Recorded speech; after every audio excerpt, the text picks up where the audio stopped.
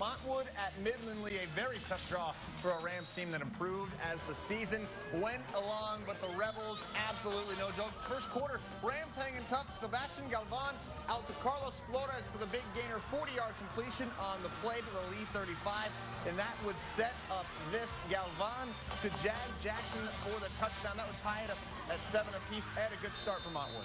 Yeah, you got to come out when you're playing Midland Lee, coming off a big win against Odessa Permian. You got to lay it all on the line. That was as good as it got for the Rams. Mikey Serrano to Christian Romero. The Rebels get the win, 65-32. Rams season is over at 7-4.